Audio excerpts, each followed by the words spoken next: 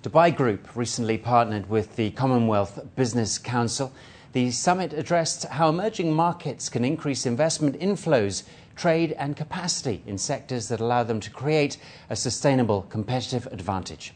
CBC says that with the growth of the global economy, national and regional boundaries are losing their relevance. Countries must increasingly take a more global view of opportunities for growth. Well, our guest today on Inside Business is Professor Stephen Godfrey, who is Managing Director of the Commonwealth Business Council. Thanks for being with us today, Professor Stephen. Now, can I begin by asking you to take us through the work and the reach of the Commonwealth Business Council? The Commonwealth, Greg, is 53 countries, as you know. The Commonwealth Business Council is the private sector arm of the Commonwealth, set up by heads of government 10 years ago to promote trade and investment. We're a private sector body with 15 global business leaders from across the Commonwealth on the board. Now, how did you yourself get involved in the Commonwealth Business Council? Well, I was actually an official of the Commonwealth Secretariat, which is the intergovernmental office. I ran the programme in South Africa during the transition. But when the Commonwealth leaders said they wanted to focus more on the economic agenda of the Commonwealth, I got involved in the Business Council. What advice do you give to businesses during this unprecedented downturn in global economies? Well, I think, all the evidence suggests that companies which manage to invest in the difficult times are the ones that prosper when the recovery comes. So I think what we're doing at this forum is we're very much looking at ways that companies can develop new business relationships through events like this in perhaps countries and markets where they haven't traditionally operated. So I think it's time to be confident and bold and not to be overwhelmed by all the bad news, but look at the long term. The world economy has now many more consumers, many more countries operating sort of essentially market-based economic systems, and I think that's a very positive fact. Now, many people are blaming the banks, and the banks in many cases have stopped giving out loans. What's the answer, do you think? Well, I mean, obviously, particularly banks in G8 countries in the United States and Canada mispriced risk. So they were heavily over-leveraged. We know all that. There will be a time for people to understand who was responsible, but I don't think playing a blame game now is very constructive.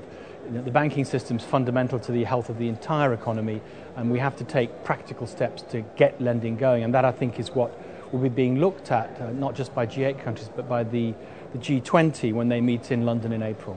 Now, there's been a gloomy prediction about 50 million job losses worldwide. In what area of business do you think we will see the most losses?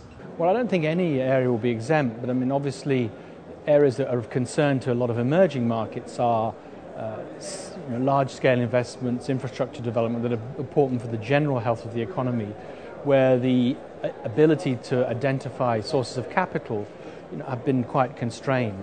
The second thing is, of course, trade. Trade's vulnerable. If trade finance can't be got going again, then that will be a dampener on all trade. But I don't think any sector is exempt. Now, Professor Stephen, how can Arab nations help in the work of the Commonwealth Business Council? The emerging markets in particular are looking to see the Arab world take a greater leadership in the development of the global economy. So I think what we're trying to do at our forum with the Dubai Group is build new linkages, perhaps with non-traditional markets of Arab countries, where there's a desire not just to look at the sources of capital, but of some of the expertise which has been developed in key sectors here, for example, in Dubai. Do you think that the present conditions will spur entrepreneurship or stall it? I think if you look historically, you've seen a situation where in emerging markets in Southeast Asia, but now increasingly in Africa and of course in the Americas, you've seen a resurgence of entrepreneurship in the sense that many governments have recognized that without a strong and vibrant private sector, it's not possible to create sustainable growth. So I don't think that we should look at the current economic climate as any sort of a comment on entrepreneurship, rather the opposite. It seems to me that we're going to see a growth of entrepreneurship in the private sector across the global economy, even though governments are going to change the way they regulate and engage with the economy. But I don't think anybody seriously is saying that we want to move back to what we had in a number of emerging markets where government tried to not only run the country but run the economy too. OK, well, that's where we'll leave it for now. Professor Stephen Godfrey, Managing Director of the Commonwealth Business Council, thank you very much for your time today. Thanks very much, Greg. Well, there we are. That's it for this edition of Inside Business. You can contact the programme, as ever, by writing to ib@city7tv.com. For now, from all of us on the team, for this edition of the programme, goodbye, and we'll see you again soon.